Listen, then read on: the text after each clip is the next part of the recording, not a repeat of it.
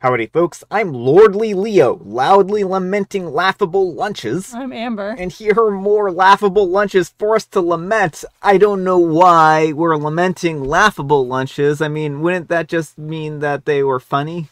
No, I think it's just like, this is the lunch you're serving me, Lordly Leo. Yeah, a single leaf of cabbage. Yep. Not good. Not good. Let's get started. Alright folks, and our first letter is titled, Am I a jerk for breaking up with my boyfriend because he ripped my jeans in public? My boyfriend uploads various pranks that he makes with his friends on TikTok. From the beginning, I asked him not to include me in his pranks and that I didn't want my face to appear in any of his videos. Sometimes I help him record or edit the videos, but that's all.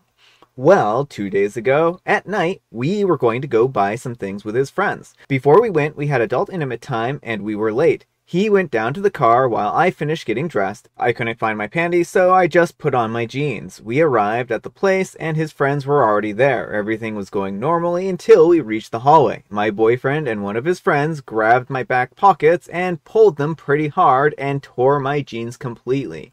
When my boyfriend realized that I wasn't wearing any panties, he started yelling at me and then proceeded to give me his sweater. When we got to his house, I called my brother to bring me some clothes. I told him that we were breaking up and then I left. Today, he came to my house and said that I was exaggerating and that it was my fault for not wearing panties and that he is the one who should be angry at me because thanks to this fact that I wasn't wearing any panties, his friend saw my butt.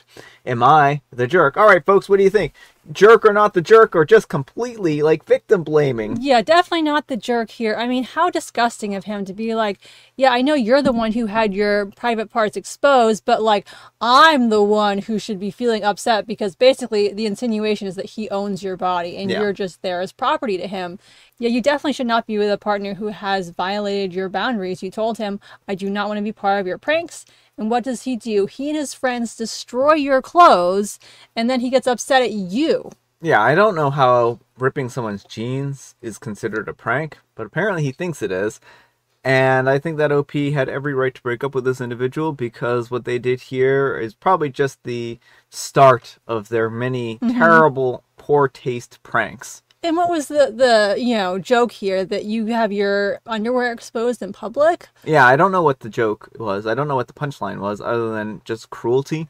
Like making you walk around with your underwear hanging out? Because it sounds like they were about to go shopping. Like, Yeah. But let me know what you folks think. So anyhow, take care and good luck. And Alarm Duns says, sounds like immature kids who shouldn't be allowed in the public. The lot of you are terrible. For sure, 17 or 18-year-olds, get out and get a real life. And OP replies, we're 27 years old. Like, what a rude comment to make.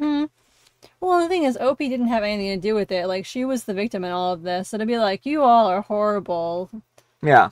And Gizmo's Furry Blank says, do you really believe that he didn't hide the panties, not the jerk? And OP replies, I really don't know. I never found them.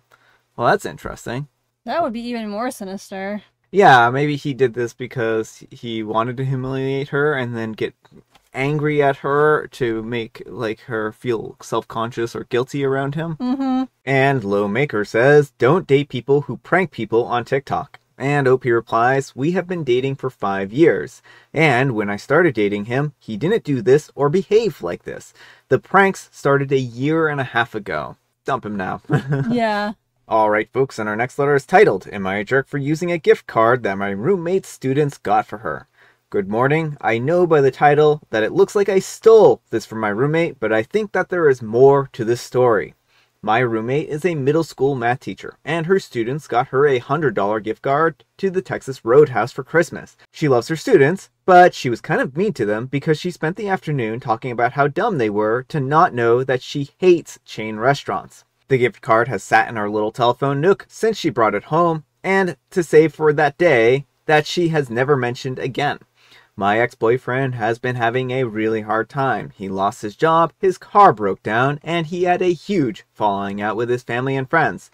I wanted to do something nice for him, so without even really thinking about it, I grabbed the gift card and I took him out for dinner. My roommate is so mad at me, and she said that she was saving that gift card for when her parents came over to visit this summer. I asked her if she remembered what she said about it and if she was saving it and why not put it away. She said of course she remembered, but she can't afford to give a $100 meal away, and she said that I've had some silver coins sitting in the same spot, long story, and never once dreamed of taking them. I said a gift card is a little different than $200 worth of silver coins. She said how exactly? And I said if she really didn't know, then she was being too obtuse to have the conversation. She said, you are being such a bee, and then she went and slammed the door. Am I the jerk? All right, folks, what do you think? Jerk or not the jerk? Yeah, you're the jerk. OP, that's theft. Like, you do not get to take your roommate's stuff. Like, was it kind of her to trash talk her students? No. Presumably behind their backs. No, that wasn't a nice thing to do. But that still doesn't mean you get to just go and take her gift card. Yeah. It doesn't matter if she didn't have any plans for it whatsoever and just left it there until you moved. It's still her gift card. You should have asked her if you wanted to use it. Yeah, I mean, would it have been so hard to pick up the phone and call your roommate or text her and say, hey, my boyfriend's having a rough time. Do you mind if we use your gift card to go to a dinner or something like that? Yeah. Or I know that you weren't really... I wasn't sure if you were still planning on using this gift card. Do you mind if I use it? Or any number of things, right? Because you could have asked in a polite way, but instead you just stole it. And $100 is $100, right? Yeah, it's not like teachers are loaded. Yeah. And I think that this is a mean thing to do. I think that she has every right to be angry at you. And it is as similar to the silver coins as even though you don't think it is, right? Yeah, well, OP's big argument is, but they have sentimental value. And it's like, I understand things have sentimental value, but like, your argument was that the gift card is lying there and not being used. Your silver coins are also lying there and not being used. Not everything has to be in constant use to be useful. Yeah. But let me know what you folks think. So anyhow, take care and good luck. And Incessant Learner says, you're the jerk and you need to pay her back and offer to find a new place to live. Your roommate now understands that she is living with a thief. You have ruined her living arrangement and added stress to her daily life. Don't think of running away and leaving her to cover your rent. However, the only way to restore your reputation and self-image is to change your behavior and live honestly. And OP replies, my parents pay me rent directly to the landlord, so I can't move. And mturby20 says, question, do you work? Because you're not financially responsible for what is arguably the largest monthly expense for most people. And if that's the case, then there's no reason you cannot and should not replace her gift card immediately. Holy cow, you're the jerk, and an entitled one at that. And OP replies, no, I go to SDSU, school is enough for me. And OK Apparel 6270 says, how do you pay for food, books, drugstore? Do you even go out with friends? How do you pay for that? You say that you pay credit card debt with what money? And OP replies, my parents have Instacart delivered to me, so I don't overspend, or they drive down and take me shopping. I don't really know about books or how they are paid for. Most is online, I guess. I don't do drugs at all. I went kind of crazy my first 2 years at SDSU with credit cards, and my parents agreed to pay them off if I sold everything, and they were in complete control of my money until I graduate. And Advanced Inevitable 63 says, Do you not know what a drugstore is? And OP replies, I mean, I assume by the way you're saying it, asking if we define it differently. And Advanced Inevitable 63 says, it's a pharmacy. It has nothing to do with doing drugs. At most, you pick up prescription medicine there. And OP replies, oh yeah, like Walgreens. My parents always did that for me. I mean, I'm not going to make fun of OP for not knowing what a drugstore is, but I mean, it seems like they are a very sheltered individual who doesn't have a lot of knowledge on how the world works or about money or the value of money. Well, and also, like, I understand that it sounds like OP doesn't have good financial control and has racked up a lot of debt. That doesn't mean you get to go and then steal other people's belongings. Like, it's just, I understand it must be frustrating not having your own money, but her parents are being very generous by offering to cover her bills and like do all the stuff for her financially. So like that's kind of it's a trade-off. Yeah. The trade-off was you don't have money to treat your ex-boyfriend. Yeah. So I guess you have to phone up your parents and ask them for $100 to give to your roommate. Yeah.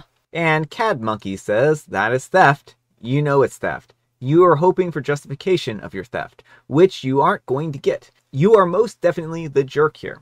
And OP replies, I'm not arguing with my judgment, but I don't think that people are seeing the part where it just sat there for months. Doesn't matter if it just sits there for months. It's still theft. I think OP is living in a fantasy world. Like, you can leave your belongings. How many people have like things sitting in like a vault in storage? Like, does that mean if you haven't touched like your safe in like, a year, that someone can just come in and take everything from your safe because you're not using it? Well, and I think, again, the best corresponding analogy here is their silver coins that are just sitting around not being used. Regardless of whether they have sentimental value or not, they're sitting around, and that's the core argument of OP here. Yeah, well, and the thing is, like, even currency without sentimental value, like, sometimes because a gift card is a form of currency, you don't have to like spend all your currency immediately. Sometimes you want to save it, and it's good to save things. And so this whole argument of,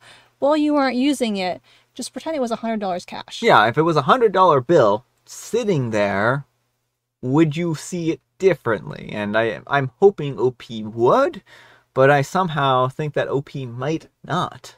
Because it doesn't have sentimental value. It wasn't given to her by her grandfather, so. I have sentimental value towards any of the bills I have laying around. They're all sentimental value. Yeah. All right, folks, it is tea time. Grab your beverages of choice. I've got some tea right here. And Amber, she allegedly has a joke. What do dishes do for fun?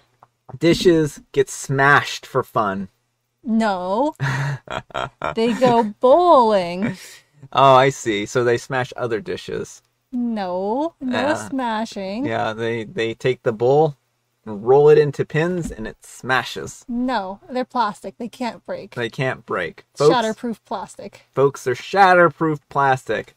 They can't break. No dishes were harmed in the making of this joke. And I have licorice spice. Alright folks, that's all the time we have for today. Thank you so much for watching. Happy Special Sunday!